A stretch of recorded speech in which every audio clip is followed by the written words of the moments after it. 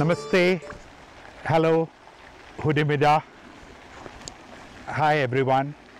I would like to welcome all of you to watch this video on the India House of Villa Mayland, which is the residence of the Indian ambassador, located in the beautiful municipality of Wassenaar, in between The Hague and Amsterdam. This property, which comprises about 8 acres of land, was purchased by the Government of India in 1953. The house was built in 1912 and it was completed in 1914. It is 105 years old this year, and it is therefore a historic monument. One of the most pleasant parts of this experience has been the garden. The garden is beautifully designed by Derek Trestig, along with the house, and it is in 3 stages, or it's like a terraced garden at 3 levels, and it's pretty formal in nature. And from the house it sort of goes down to the pond, and once the 3 layers are over, 3 terraces are over, then it merges into the countryside. It becomes the vegetable garden and the fruit orchards, and we've had some 25 ambassadors living in this house. So our ambassadors have also added something to the garden. Each one has left a mark. Some have planted fruit trees, some have planted other kinds of trees, and we've also added the Jaffrey, the marigold from India, and one of my most favorite trees is here, the pink magnolia, which is very fragrant. And I know it is very small at the moment. We just had a couple of flowers last season, but when it grows, when it blooms, and when the fragrance spreads, I'm sure whoever is the current occupant of the house will really enjoy.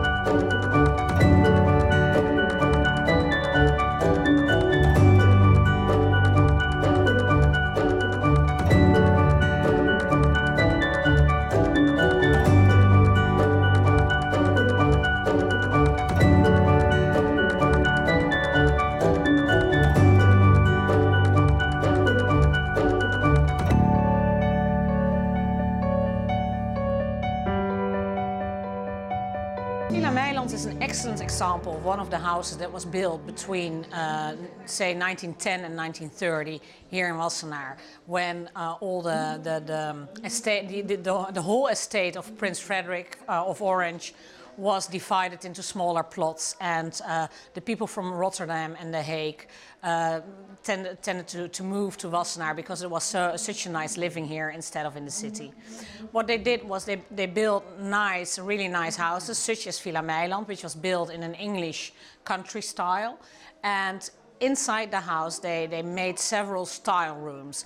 We are standing now in the Dutch room, which you can actually, well, it shows itself in the blue tiles. The blue tiles came from an old farm and were reused, as it were.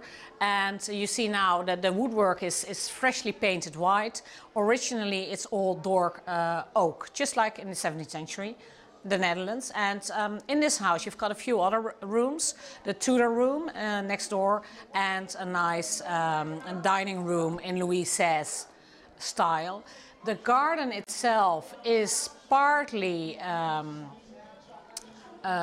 designed and partly it's the old 19th century park garden, more in the back of the garden. And it gives you a good view, this house, of how it was when at the start of the 20th century.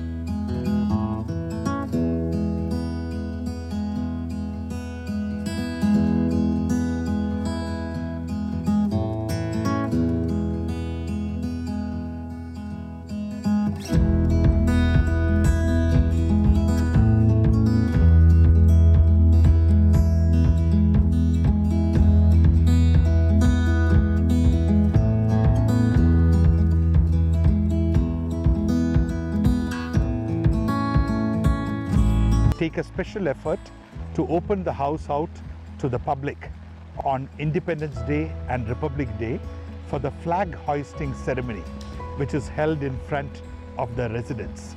The Independence Day of India is on August 15th and the Republic Day of India is on January 26th every year. And at 10 o'clock in the morning, we have a flag hoisting ceremony followed by cultural programs, light refreshments.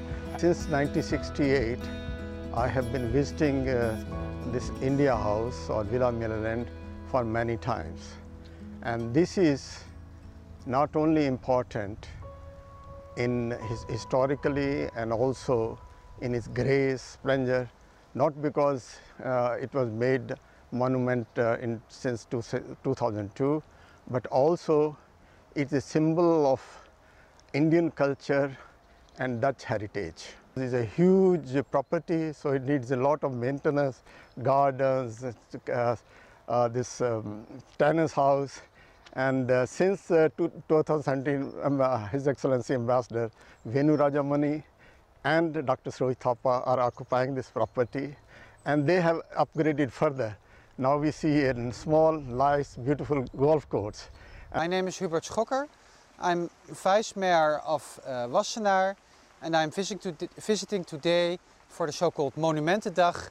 I am visiting the Indian ambassador, who is located here in Wassenaar, who has a beautiful residence. And as a town of Wassenaar, we are very happy and very proud that the Indian ambassador lives here and has his residence here.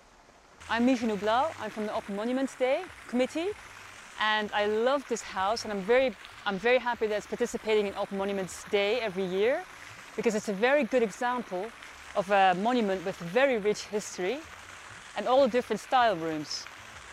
It's even such a good example that the school kids, because the house and the ambassador was also willing to participate on the school day for Open Monuments Day yesterday, that even the school kids enjoyed walking around to learn about the history of such a monument.